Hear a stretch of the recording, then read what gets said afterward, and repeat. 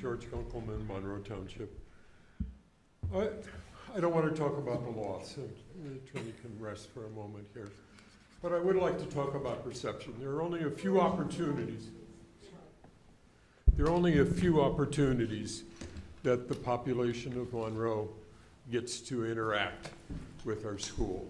One is when we have school board elections. Obviously, in this case, there was no opportunity to have a group of candidates present themselves. But you managed to do it in a way where no candidates were able to represent themselves to the public.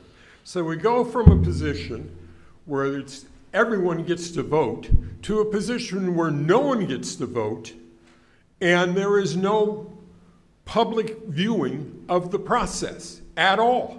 It was done in closed session. So when you come back to us after there's been the loss of a referendum and weep about why the public is not supporting you, think about it.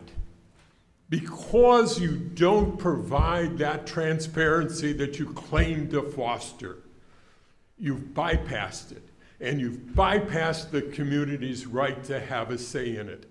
And then you're surprised by how they react when they do get an opportunity. And it's not a vote of confidence.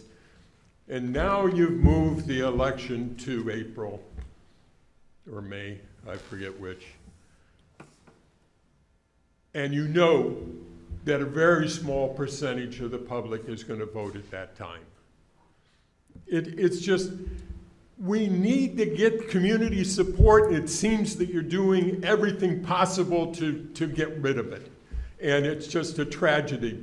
And a lot of us vote even when we're unhappy with the proposals just because we want to support the school and the education they get.